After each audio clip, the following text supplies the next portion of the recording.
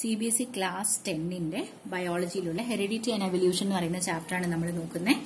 അപ്പോൾ ഈ വീഡിയോസ് എല്ലാം ഉണ്ടാക്കിയിരിക്കുന്നത് തിരുവനന്തപുരത്തെ മണക്കാടുള്ള നളന്ദ സെന്ററിന്റെ കീഴിലാണ്. ഇവിടെ സ്റ്റേറ്റുകാർക്കും CBSEക്കും 10th സ്റ്റാൻഡേർഡ് സയൻസിന്റെ ക്ലാസ്സസ് എടുക്കുന്നുണ്ട്. അതേപോലെ 11th and 12th biology and chemistry classes എടുക്കുന്നുണ്ട്.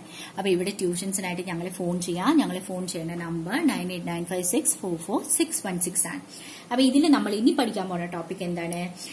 എവല്യൂഷന്റെ പല പ്രത്യേകതകളുണ്ട്. ഒന്ന്, എവല്യൂഷൻ സ്റ്റേജ് ബൈ സ്റ്റേജ് ആയിട്ടാണ് നടക്കുന്നത്. അതിന്റെ ഒരു എക്സാമ്പിൾ ആണ് നമ്മൾ പഠിക്കാൻ പോകുന്നത്. അതായത് കണ്ണെങ്ങനെയാണ് ഇവോൾവ് ചെയ്ത് വന്നത് എന്നുള്ളതാണ് പഠിക്കാൻ പോകുന്നത്. അപ്പൊ ഈ പറയുന്ന ഫസ്റ്റ് വൺ ഫ്ലാറ്റ് വേംസില് ആണ്. ഇപ്പൊ ഫ്ലാറ്റ് വേംസില് പോലത്തെ ഐസ് ഭയങ്കര ബേസിക് ആയിട്ടുള്ള ഐ ആണ് ശരിക്കും പറഞ്ഞു കഴിഞ്ഞാൽ ഫസ്റ്റ് വന്നത് എന്ന് വേണമെങ്കിൽ പറയാം. കാരണം അത്രയും ബേസിക് ആയിട്ടുള്ള ഐ സ്ട്രക്ചറാണ് നമുക്ക് ഫ്ലാറ്റ് വേംസിൽ കാണാൻ പറ്റുന്നത്. അപ്പൊ ഇതിൽ ശരിക്കും ഐ സ്പോട്ട്സ് മാത്രമേ ഉള്ളൂ. അപ്പൊ ഈ ഐ സ്പോട്ട് വെച്ചിട്ട് ഡാർക്ക് ആണോ ലൈറ്റ് ആണോ എന്ന് മാത്രമേ തിരിച്ചറിയാൻ പറ്റുള്ളൂ. രൂപങ്ങളോ ബാക്കി ഒന്നും അറിയാൻ പറ്റില്ല. ആകെപ്പാടെ it can detect light and dark. അപ്പൊ തുടക്കത്തിൽ അതാണ് ഉണ്ടായത്. ബട്ട് സ്റ്റിൽ കണ്ണേ കാണാത്ത ഓർഗാനിസത്തിനെ അപേക്ഷിച്ചിട്ട് ലൈറ്റ് ആൻഡ് ഡാർക്ക് ആണോ എന്നുള്ളത് കണ്ടുപിടിക്കുന്നത് it provided an added advantage. കാരണം ഈ പറയുന്ന പോലെ ഡാർക്ക്നെസ്സിൽ പോയിട്ട് ഒളിച്ചു നിൽക്കാൻ പറ്റും. So it provided an advantage over blindness എന്ന് പറയാണ്. Even this particular eye spot provided an evolutionary advantage for flatworms. പിന്നെ എന്ത് സംഭവിച്ചു? പിന്നെ ഈ പറയുന്നത് പോലെ കുറച്ചും കൂടി complicated like black and white ആയിട്ട് മൂവ്മെന്റ് അറിയാൻ പറ്റി. അപ്പൊ മൂവ്മെന്റ് അറിയാൻ പറ്റുന്നത് മോർ എവല്യൂഷണറി, വേറെ ഓർഗാനിസത്തിന് എന്താണ് മൂവ്മെന്റ് അറിയാൻ പറ്റുന്നത് എന്താണ് മോർ എവല്യൂഷണറി അഡ്വാൻറ്റേജസ് വരാൻ തുടങ്ങി. അത് കഴിഞ്ഞിട്ട് പതുക്കെ ബ്ലാക്ക് ആൻഡ് വൈറ്റ് ആയിട്ടുള്ള എന്താ പറയാ നമുക്ക് വിഷൻ കിട്ടാൻ തുടങ്ങി, which provided even more advantage. അത് കഴിഞ്ഞിട്ട് പിന്നെയും കുറെ കൂടി കോംപ്ലിക്കേറ്റഡ് ആയിട്ടുള്ള എവല്യൂഷൻ വരാൻ തുടങ്ങി. വേറിൻ കളേർഡ് ആയിട്ടുള്ളത്, ഭയങ്കര റെസല്യൂഷൻ ഉള്ളത്, അങ്ങനെ കുറെ എവല്യൂഷണറി എന്താണ് changes got added on to the I spots എന്ന് പറയാം. That is evolution of this particular very complicated ആയിട്ടുള്ള കണ്ണ്, മനുഷ്യനുള്ളത് പോലത്തെ ഇത്രയും ഹൈ റെസല്യൂഷൻ ഉള്ള കണ്ണ് ഒരു സുപ്രഭാതത്തിലല്ല ആഡഡ് ആയത്.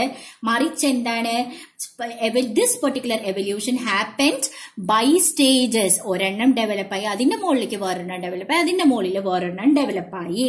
Even the simplest of the evolution, simplest of the change that is detecting light and dark provided a lot of advantage for those organisms, eye spots പോലത്തെ organism. That is why ഈ particular change എന്ന് പറയുന്നത് sustain ചെയ്തുകൊണ്ടാണ് അടുത്തത് വന്നത്. ഈ ഡാർക്കും ലൈറ്റും അറിയാൻ പറ്റും, കൂട്ടത്തിൽ മൂവ്മെന്റും അറിയാൻ പറ്റും. ഡാർക്കും ലൈറ്റും മൂവ്മെന്റും അറിയാൻ പറ്റും, കൂട്ടത്തിൽ ബ്ലാക്ക് ആൻഡ് വൈറ്റും കൂടി വരാൻ പറ്റും. അങ്ങനെ സ്റ്റേജ് ബൈ സ്റ്റേജ് ആയിട്ടാണ് എവല്യൂഷൻ ഓഫ് ഐസ് നടന്നത്. ഇനി അടുത്തത് എന്താ? Evolution done for one purpose is used for another function. അതിന്റെ എക്സാമ്പിൾ എന്ന് പറഞ്ഞു കഴിഞ്ഞാൽ ശരിക്കും ഉണ്ടല്ലോ കുറെ ചിലപ്പോ എവല്യൂഷൻ ഒരു പേർപ്പസിന് വേണ്ടിയിട്ട് ഒരു സംഭവം ചെയ്യും. ലൈക്ക് ഇപ്പോൾ വലിയ ഡൈനോസർ ഉണ്ടെന്ന് വിചാരിച്ചോ.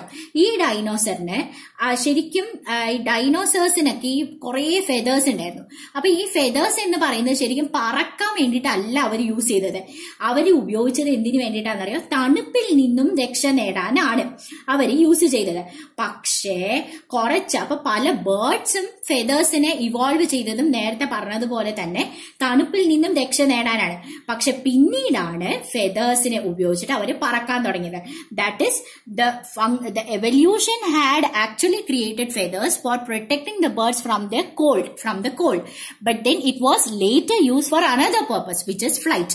ആ ഫ്ലൈറ്റിന് യൂസ് ചെയ്തത് കുറെ കൂടി അഡ്വാൻറ്റേജസ് ആണെന്ന് എന്താണ് എവല്യൂഷന് മനസ്സിലായി. And it kept it that way എന്ന് പറയാം. ഇനി മൂന്നാമത് ഇതിൽ പഠിക്കാനുള്ളത് ആർട്ടിഫിഷ്യൽ സെലക്ഷൻ. അപ്പൊ നമ്മൾ പറഞ്ഞു ആർട്ടിഫിഷ്യൽ സെലക്ഷൻ എന്ന് പറയുന്നത് എന്താണ്? നമ്മൾ നേരത്തെ നാച്ചുറൽ സെലക്ഷൻ കണ്ടു അല്ലെ.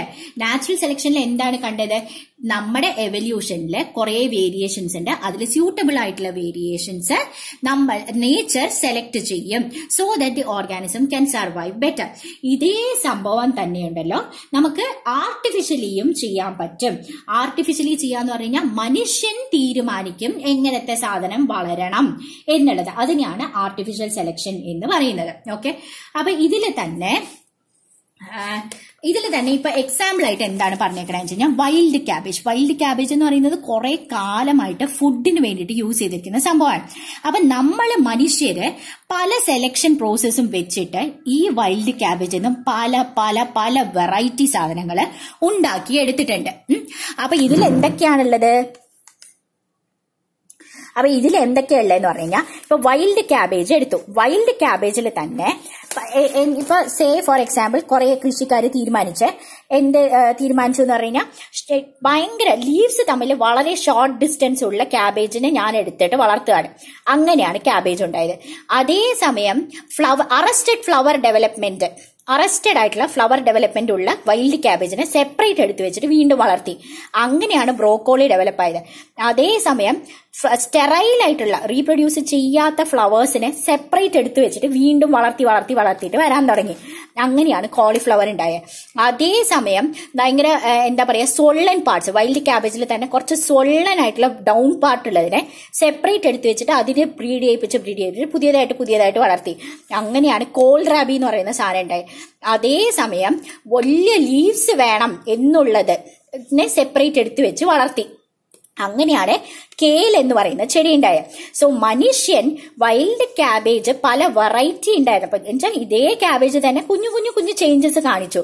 ആ ചേഞ്ചിൽ മനുഷ്യന് ഇഷ്ടമുള്ളതിനെ സെപ്പറേറ്റ് എടുത്തു വെച്ചിട്ട് അതിനെ മാത്രം ബ്രീഡ് ചെയ്യിപ്പിച്ചിട്ട് പല പല പല വെറൈറ്റിയുള്ള പച്ചക്കറികൾ ഉണ്ടാക്കി. So this is artificially induced. This selection is artificially induced by human beings. So this particular selection is known as artificial selection. മനസ്സിലായോ? അപ്പൊ പല ക്യാരക്ടറിസ്റ്റിക്സിന് വേണ്ടിയിട്ട് മനുഷ്യൻ സെലക്ട് ചെയ്തിട്ട് പല സ്പീഷീസിനെ ഉണ്ടാക്കുന്നതിനെയാണ് എന്താന്ന് നമ്മൾ പറയുന്നത്? ആർട്ടിഫിഷ്യൽ സെലക്ഷൻ എന്ന് പറയുന്നത്. ഓക്കെ.